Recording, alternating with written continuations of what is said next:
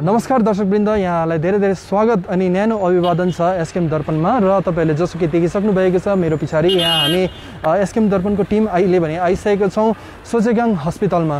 र किन हामी आएको भन्देखिलाई जस्तो प्रकारले सिक्किम क्रान्तिकारी मोर्चा पार्टी एकदमै एजुकेसन सेक्टरलाई लिएर, हेल्थ सेक्टरलाई लिएर र सोशल डेभलपमेन्ट सेक्टरमा लिएर निरन्तर रूपमा काम गरिरहेको छ भने आजको फुटेज चाहिँ तपाईहरुलाई हामीले हेल्थ सेक्टर रिलेटेड तपाईलाई लिएर आएको छौं है।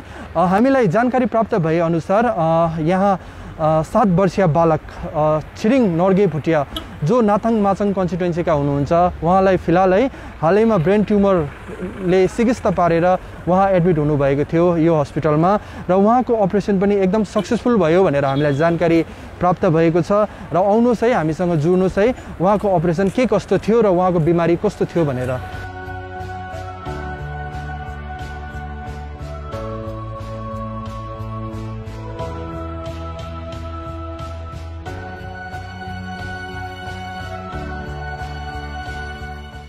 र दर्शकवृन्द अहिले पनि हामी आइसकेका छौँ है, बिमारी समक्षमा आइसकेका छौँ र के कस्ता बिमारी हुनुहुन्थ्यो है। तपाईँलाई धेरै धेरै स्वागत छ हाम्रो पेजमा। नमस्ते। र विशेष गरी हामीले देख्यौँ यहाँ नानी एकदम बिमारी हुनुहुँदो रहेछ के कस्तो बिमारी थियो र कहाँबाट आउनुभएको? बरापथिङबाट हुन्छ। मेरो उयो त हुँदै हो, माइता चाहिँ म नट काबी ढिङ्दा कन्स्टिट्युन्सी पर्छ। अन्त नानी चाहिँ ब्रेन ट्युमर भएको कहिले ल्याउनु भएको थियो? यहाँ 27 तारिक लियो, 28 तारिक चाहिँ ओटी भइहालेर इमर्जेन्सी भएर। र दर्शकवृन्द तपाईँले जोसुकै देख्नुभयो है, नानीको नाम के होला? छिरिङ नर्गे भुटिया जो नानी हुनुहुन्छ उहाँको चाहिँ तपाईँको ब्रेन ट्युमर भएकोले गर्दाखेरि उहाँ एकदम अस्वस्थ हुनुहुन्थ्यो र हिजोस्ति भर्खरै लिएर आज यहाँ हाम्रोमा हामी माझमा पनि यहाँ धेरै राम्रो डक्टरहरू छन् जसले गर्दाखेरि आज उहाँको अपरेसन सक्सेसफुल भयो र उहाँ तपाईँ कतिको खुसी हुनुहुन्छ? आज खुसी नै छु र नानीलाई न्यू लाइफ पाइदिएकोमा।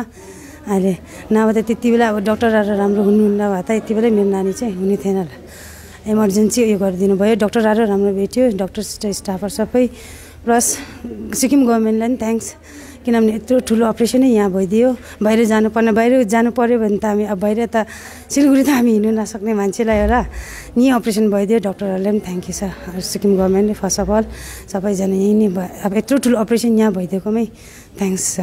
नानीको उमेर कति होला? नानीको उमेर अब मार्चदेखि चाहिँ 7 वर्ष पुग्छ होला। नानी चाहिँ कहिलेदेखि बिमार थियो र कसरी चाहिँ तपाईँले चाल पाउनुभयो बिमार थियो अहिलेको जस्तो बिमार छ भनेर? नानी त अचानकमा बिमार हो, झन्डै 20-25 दिनको बिमार हो। टाउको दुख्थ्यो, चाहिँ आँखाको दाना दुख्यो भन्थ्यो। आँखाको दाना दुख्यो भने चाहिँ आँखा पनि उसले उयो गर्ने, चिमचिम गर्ने। अन्त त्यहाँदेखि टाउको दुखेपछि चाहिँ ऊ सेरानीमा राखेर टाउको सुत्नु पर्थ्यो। सुत्यो भने चाहिँ अलिक हल्का हुन्थ्यो। त्यहाँदेखि चाहिँ मासाज गरिदिनु पर्थ्यो बेलुका रातभरि। कोही बेला त रातभरि हुन्छ, कोही बेला चाहिँ बेलामा हामी चाहिँ रुगा मर्गीलाई दबाई दिएर राख्थ्यो। त्यो दबाई दिँदा चाहिँ फेरि एकछिन चाहिँ ऊ सन्चो हुन्छ, सन्चो भएर खेल्थ्यो। फेरि बेलुका 4-5 बजी भइसक्यो भने फेरि उडेर चाहिँ त्यत्तिकै टाउको दुख्यो, मम्मी टाउको दुख्यो भन्दा चाहिँ आँखा दुख्यो, टाउको दुख्यो भन्दै फेरि सुत्नु पर्थ्यो। त्यहाँदेखि त्यतिकै गरेर चाहिँ प्राइभेट डक्टर देखाएँ। प्राइभेटदेखि पनि अब 3 दिनको दबाईले जाति नपर्दा चाहिँ अन्त यता सोकेथाङमा रेफर गरेर माथि डक्टर एडी सुब्बाकोमा देखायो। एडी सुब्बाले त्यहाँदेखि चाहिँ यता डाइरेक्ट यता रेफर गर्नुभयो मलाई, सोकेथाङमा जानु तल गएर चाहिँ डक्टर रुटलाई भेट्नु भन्नुभयो। त्यहाँदेखि त्यहाँ गएर आउँदाखेरि चाहिँ डक्टर रुटले उयो गरेर हेर्नुभयो। नानी सिरियस भएको देखेर चाहिँ त्यही दिन इमर्जेन्सी मलाई एमआरआई गर्नु लाउनु भयो। दिएको थिएन, 29 तारिक डेट दिएको थियो मलाई चाहिँ डक्टर तल एमआरआई गर्ने भएर चाहिँ भए पनि डक्टर रुटले अब नानीको कन्डिसन देखेर चाहिँ अन्त डाइरेक्ट ओटीमा रिक्वेस्ट गरेर 3-4 पल्ट रिक्वेस्ट गर्दा चाहिँ एमआरआई पायो होला। एमआरआई पाउँदा चाहिँ त्यहाँदेखि त्यसलाई बेहोस बनाएर डक्टर रुटले नै यसो गरेर चाहिँ बेहोस बनाएर दबाई दिनुभयो। बेहोस गरेर त्यहाँ एमआरआई गर्दा चाहिँ त्यस्तो देख्यो, ट्युमर रहेछ भन्नुभयो।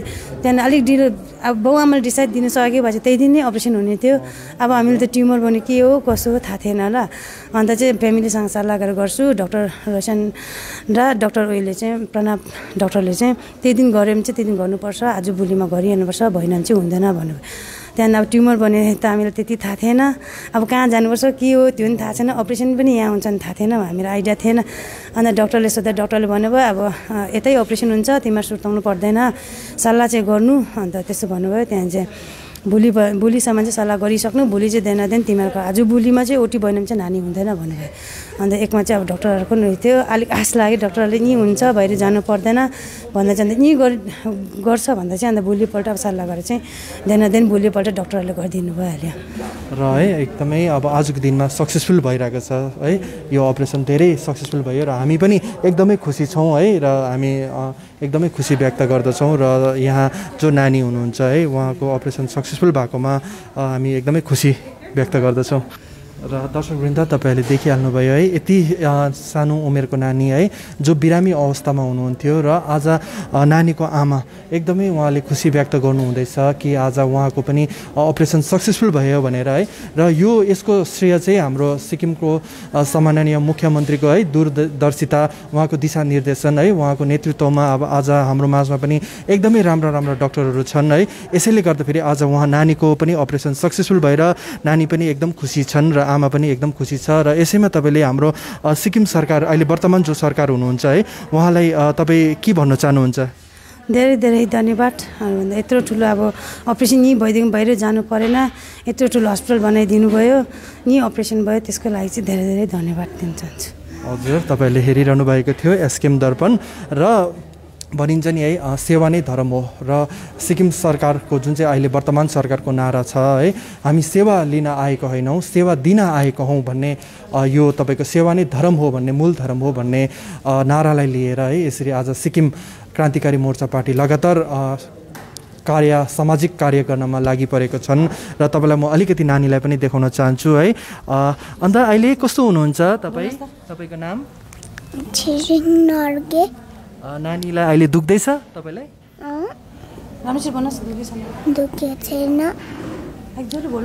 र एकदम है नानी अब अहिले ठिक हुनुभयो है, खुसी हुनुभयो र नानीलाई है तपाईँलाई एकदम अब राम्रोसँग जाति हुने भनेर हामी है तपाईँलाई भन्न चाहन्छौँ र राम्रोसँग जाति भएर जानुहोस् ल।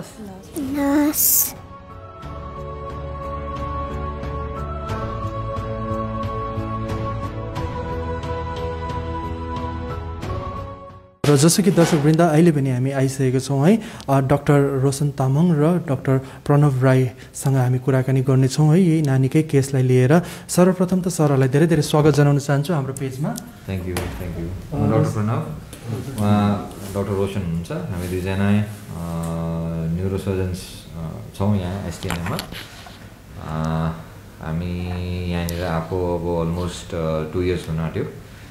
सो कतिवटा काम हुँदैछ र सरलाई यही केस रिलेटेडै अलिकति सोध्नु मन लाग्यो है, के कस्तो केस थियो र कतिको क्रिटिकल थियो सर?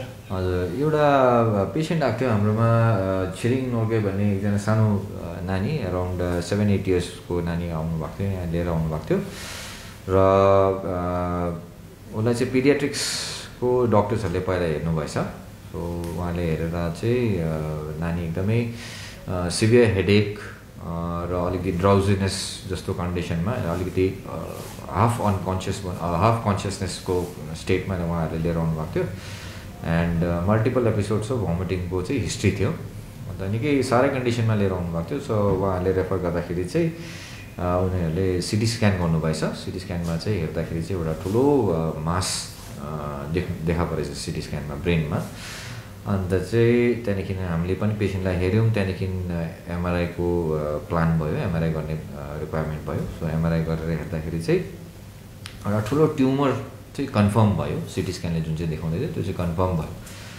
अन्त रफली अराउन्ड झन्डै 8 सेन्टिमिटर्स वान साइडमा र अनदर साइडमा अराउन्ड 6 सेन्टिमिटर्सको त्यत्रो ठुलो tumour, more than the size of a cricket बलभन्दा ठुलो ट्युमर चाहिँ उसको टाउकोमा बसिरहेको रहेछ। अब सायद निकै दिनदेखि पलाउँदै थियो होला। अब बस्तीमा अब उनीहरूलाई पनि अलिकति इग्नोरेन्स हुन्छ, अलिकति थाहा हुँदैन मेडिकल कन्डिसन्सहरू नानीहरूलाई के हुनसक्छ भनेर। सो हेडेकको हिस्ट्री चाहिँ पहिला भन्थ्यो अरे नानीले, बट अब दबाई खाँदै बस्यो, बिस्तारै त्यो ट्युमर बढ्दै बस्यो र अचानक हाम्रोमा ल्याइ पुऱ्याउँदाखेरि चाहिँ त्यो ट्युमर हेर्दाखेरि चाहिँ एकदमै ठुलो साइजको भएर गएको रहेछ। सो हामीले एमआरआईमा चाल पाउने बित्तिकै हामीले ओटीको लागि प्लान गरिहाल्यौँ, बिकज त्यसको त दबाईको ट्रिटमेन्ट केही हुँदैन एन्ड प्लस लाइफलाई थ्रेटनिङ थियो, किनभने रेस्ट अफ द ब्रेनलाई चाहिँ एकदमै ज्यादा प्रेसर दिएर चाहिँ पुस गरेर एकपट्टि सारिसकेको थियो।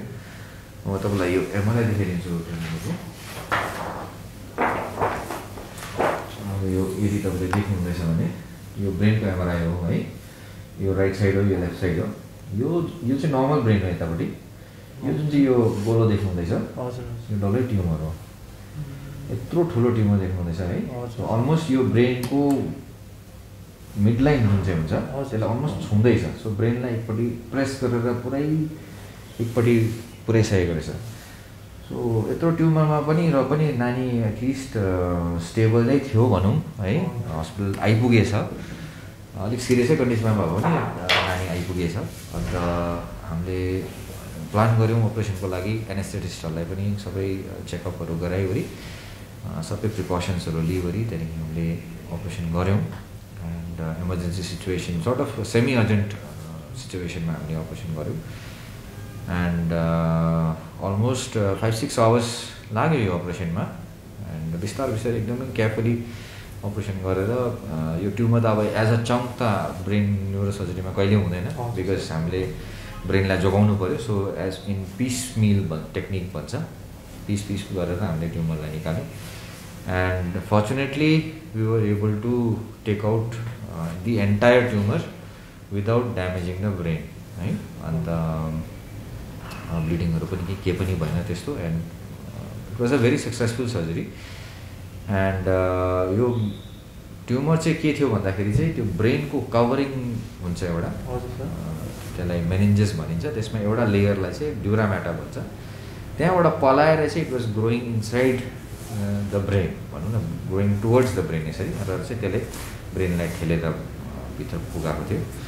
सो त्यो कभरिङलाई पनि हामीले काटेर फ्याँक्नु पऱ्यो, किनभने त्यो कभरिङबाट फेरि त्यसलाई छोडिदिउँ भने त्यहाँबाट फेरि पलाउने डर हुन्छ। एन्ड प्लस त्यो बोन, माथिको बोन पनि हटाउनु पऱ्यो। पार्ट अफ द बोन चाहिँ हामीले हटाउनु पऱ्यो, किनभने कोही बेला त्यो बोनमा पनि माइक्रोस्कोपिक त्यसको सेटेलाइट्सहरू भएर बसेको हुन्छ, त्यहाँबाट पनि पलाउने डर हुन्छ पछि गएर है। सो त्यो बोन एन्ड जुन चाहिँ कभरिङ थियो ड्युरा जुन चाहिँ भन्छ ओभरलाइन द ट्युमर, त्यो सबै हामीले एक्सर्साइज गऱ्यौँ। सर है सरको कुरा गर्दै भए पनि जति यो अब अहिले हामीले यो बालक नानी हेर्दाखेरि है 7 वर्ष एकदमै उमेर सानो भएको थियो है। र ट्रिटमेन्टमा कतिको च्यालेन्जिङ सर, कस्तो के खालको अब कठिनाइहरू सर? फर्स्ट एन्ड फरमोस्ट त अब च्यालेन्जिङ चाहिँ के छ नानीहरूको सर्जरीमा, स्पेसली न्युरो सर्जरीमा चाहिँ के छ भन्दाखेरि चाहिँ अब नानीहरूको एनिवेज ब्लड भल्युम जुन चाहिँ जिउमा हुन्छ एकदमै कम्ती हुन्छ है कम्पेयर टु एन अडल्ट। एउटा अडल्ट मान्छेको 1 लिटर 2 लिटर्स पनि ब्लड बग्यो भने पनि अब ही क्यान स्टिल कम्पन्सेट होइन। सो नानीहरूकोमा त त्यस्तो सिचुएसन हुँदैन। भेरी लिटल ब्लड 100 ml या 200 ml पनि ब्लड लस भयो भने पेसेन्टको एकदमै हेमोडाइनामिक्स स्टेबिलिटी चाहिँ च्यालेन्ज हुनसक्छ। सो त्यति बेला इन्ट्रप कोल्याप्सहरू हुने एकदमै हाई रिस्क हुन्छ। सो यो surgery it was a very high risk. So यो ब्लिडिङ एउटा च्यालेन्ज भयो। सेकेन्डली ब्रेनको जब कुरा आउँछ यो स्ट्रक्चर त अब एकदमै कम्प्लेक्स हुन्छ ब्रेनको, त्यहाँ सानो भेसल्सहरू हुन्छ एन्ड यो ट्युमर एकदमै ठुलो थियो। सो हामीलाई सबभन्दा च्यालेन्जिङ पार्ट चाहिँ यो स्पेसली मेनिन्जियोमा सर्जरीमा जे भन्छ त्यो चाहिँ त्यो भास्कुलर आर्किटेक्चरलाई चाहिँ प्रिजर्भ गर्ने चाहिँ सबभन्दा च्यालेन्जिङ पार्ट हो सर्जरीको। नसालाई चाहिँ एकदम जोगाएर अपरेसन गर्नुपर्छ। खुनको नसा ड्यामेज भइदियो भने ब्रेनमा स्ट्रोक हुनसक्छ, बुझ्नुहुँदैछ? ब्लिडिङ त हुनसक्छै सक्छ, प्लस स्ट्रोक हुने चान्स एकदम ज्यादा हुन्छ। अनि पछि अपरेसनको बादमा नानीको प्यारालाइसिसहरू हुने डर एकदमै ज्यादा हुन्थ्यो त्यस्तो नसा ड्यामेज भएको भए चाहिँ। सो त्यो लकिली भएन। सो अनफर्चुनेटली नानी राम्रै भएर आयो। And thirdly anaesthesia point of भ्यूबाट त डेफिनेटली कतिवटा च्यालेन्जेस हुन्छ, त्यसमा हामी हाम्रो एनेस्थेटिस्टहरूलाई पनि एप्रिसिएट गर्छौँ। उहाँहरूले पनि एकदमै सबै प्रिकसन्सहरू लिएर है एकदमै सेफ सर्जरी हामीलाई गर्नु दिनु सक्नुभयो। एनेस्थेसिया पोइन्ट अफ भ्यूबाट उहाँहरूकोबाट केही कम्प्लिकेसन्स आएन and we were able to perform the surgery very safely and completely भनौँ। एन्ड उनीहरूको पनि धेरै ठुलो हार्ट छ यसमा। उनीहरूले अब त्यतिको, किनभने यदि एनेस्थेसिया राम्रो भएन भने त सर्जरी सक्सेस हुने त कुरा नै आएन। सो एनेस्थेसिया पोइन्ट अफ भ्यूबाट पनि यस डेफिनेटली नानीहरूको वेट कम्ती हुन्छ। सो त्यही अनुसारले कतिवटा ड्रग्सहरू हुन्छ त्यो हिसाबले दिनु पऱ्यो।